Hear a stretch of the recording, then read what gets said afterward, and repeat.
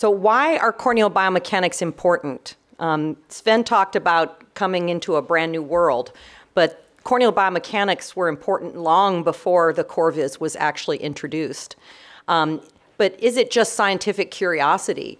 The Corvis allowed scientific curiosity actually to move into the clinics so that more than just the scientists could be involved in learning about biomechanics.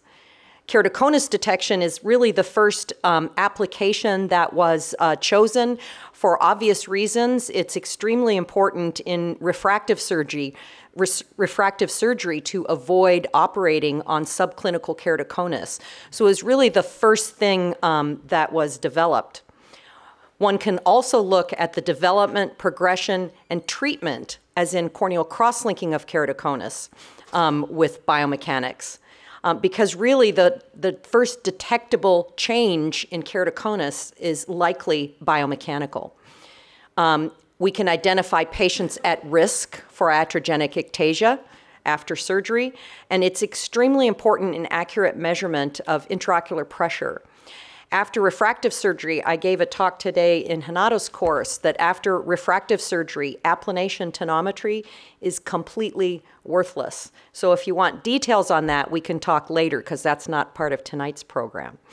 And there's new ideas actually in the development and progression of glaucoma that we can start looking at biomechanics relative to that as well.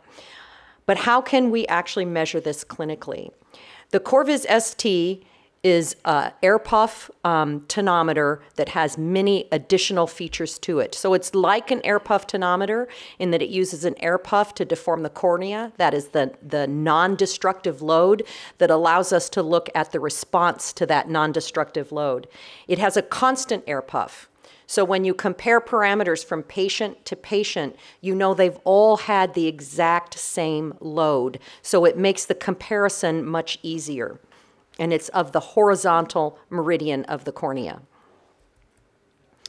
The motion that happens, and I'll show you in a minute from Corvis exams, but what I want you to know that is measured, this blue line is apex displacement of the cornea. The green line is whole eye motion, which is measured in the periphery. So those are the two measured parameters. If you subtract whole eye motion from apex displacement, that produces the red line, which is pure corneal motion. It's called corneal deflection. So the red line does that. But now here, this gray dotted line is the air puff. And here's the maximum air puff. But look where the maximum cornea motion happens. It's before the air puff. So the cornea comes down, reaches its maximum air motion, but the air pressure is still going up. So the whole eye starts moving backwards. As the air pressure turns the corner and starts to come down, look what happens. The cornea starts to recover, but the eye's still moving backwards. So it goes backwards until the cornea is fully recovered, and that's the point where you have maximum whole eye motion. So this sounds very complicated, but it's actually provided many new research areas. And for me, next year, maybe I can tell you how we can evaluate scleral properties relative to corneal properties, and that may be very helpful in glaucoma. So this shows you what I meant. This blue one is an undeformed cornea. Now watch, here's the temporal progression on the side. Here's how whole eye motion is defined. It goes from blue to red, which is the maximum corneal motion here, and white, which is maximum whole eye motion. Now I took this particular exam out of a data set of 700, and I took the maximum whole eye motion of all the eyes in the data set. So this is the maximum it would move. Other eyes were much less than this. Now if you overlap all the peripheries out here, it gives you pure corneal motion. And then you have lots of parameters that you can extract from these data. So the Corvis parameter classes, there's multiple events, such as first applanation, highest concavity, second applanation, and maximum whole eye motion.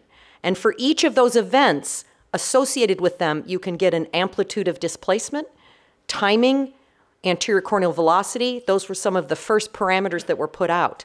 But the really important for corneal properties, for corneal stiffness, have to do with the shape of the cornea, not the amplitude of deformation. And the shape of the cornea is provided by highest concavity radius which is the radius when it's in its maximum state, the curvature it has when it's most concave, and deformation amplitude ratio, which is the ratio of the central deformation to a point 2 millimeters out. And the two sides are average, so it's a shape, central over peripheral. And then integrated inverse radius, which has actually been shown to be extremely sensitive to picking up differences in biomechanical states of corneas. And this is actually curvature, because they didn't want to call it curvature because then many clinicians expect diopters. And diopters don't make sense here. So inverse radius is curvature. To get power, you multiply it by difference of index of refraction, and that gives you diopters. So this is just curvature. And it's integrated area under the curve between the first and second applanation. Very sensitive parameter. So IOP versus properties. The amplitude, timing, velocity, these are all much more sensitive to IOP. So if you look in the literature and you see two groups compared where one has greater amplitude deformation than the other, that means that group has lower IOP than the other. And if you think about it, non-contact tonometers would have not worked all these years if the most important influence on deformation amplitude were not IOP. So if you look at then the shape parameters, they're much more sensitive to properties. So that's how you can actually separate them in your minds. What I'm showing here is of a single exam. We have the anterior edge of all the exams. So you can see applanation happens very early in the air puff. And if we use that as our reference for load, because that's where IOP is measured, we can look at two different displacements, either from undeformed to applanation or from applanation to highest concavity. So if we want to look at the stiffness, if we look at the corneal stiffness, we want the load from undeformed to applanation. So that's stiffness parameter A1. If we want to look more at the scleral response, we look at the displacement from applanation to highest concavity, and that gives us a separate SPHC, stiffness parameter. We use the biomechanically corrected IOP developed by Ahmed El-Sheikh and his group to come up with the load. So we get the air pressure minus the biomechanically corrected IOP. And then we look at where in the air puff applanation occurs. If it occurs earlier, the air pressure is lower. If it occurs later, the air pressure is higher. So we have to know when it occurs to know the air pressure, and then we have to know in space where it occurs, if it's closer to the nozzle or further away. And we use that to come up with our adjusted pressure at applanation to subtract, and we subtract BIOP to come up with our load of that cornea at applanation. So to interpret them, and this is probably the most important slide, this is how you interpret them. SPA1 and SPHC, the higher the value, the stiffer the response. And the reason is because if it's more resistant to deformation, if it's stiffer, it's more resistant to deformation, there's a smaller displacement. And that displacement is in the denominator, which means that the higher the value, the stiffer the response. But on DA ratio and integrated inverse radius, it's the opposite. Because those you're looking at shape parameters, and a smaller change means it's more resistant to deformation and is stiffer. So with DA ratio and integrated inverse radius, smaller is stiffer. Stiffness parameters, higher is stiffer. So the most sensitive parameters to changes in stiffness, independent of IOP, relatively independent of IOP, are the integrated inverse radius, DA ratio, and stiffness parameter. And you'll hear more about all of these parameters in the subsequent talks. And the reason that I tell you that, that things are very sensitive is because when extra procedures were developed where very short cross-linking was done on top of a refractive surgery, I didn't believe it actually stiffened the cornea, because you can't go from a 30-minute applying of the drug to 30 seconds. 30 minutes to 30 seconds and actually accomplish anything. So I was very, very skeptical. But what happened is, first of all, BJ, who's here in the front row, did a model that showed you could stiffen a small layer without changing the outcome. David Kang in Seoul, Korea actually did 2 groups of surface ablation, one with this very short, I think his was 90 seconds, 90-second cross-linking procedure, and then no cross-linking. And when he compared the two, there was a significant difference in both integrated inverse radius and DA ratio between the two groups. So these two parameters were able to show that the cross-linking procedure weakened the cornea less. They both weakened the cornea. Don't ever let anybody tell you that cross-linking will regain pre-op strength, because it won't.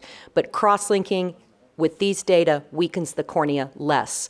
So that gives me confidence in the extra procedure, as well as tremendous confidence in these parameters that are put out that tell us about corneal biomechanics. So you'll hear more about really advanced techniques to actually detect at-risk corneas prior to surgery, because as you know in the literature, there's many topographic algorithms and tomographic algorithms that based on thin corneas, irregular curvatures, and posterior elevation anomalies. But post-LASIK ectasia has occurred with adequate corneal thickness, unremarkable curvature maps, and posterior elevation within normal limits.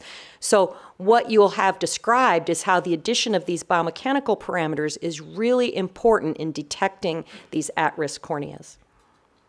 Because in keratoconus, and this is my hypothesis, but curvature, thickness, and elevation are secondary changes to biomechanical. So the first detectable change, I believe, is biomechanical. The ideal detection scheme is this one on the bottom, which Renato Ambrosio will tell you about, is the combination of tomographic and biomechanical indices, so that you can detect asymmetry in multiple areas, asymmetry in curvature, asymmetry in elevation, and add the biomechanics to that.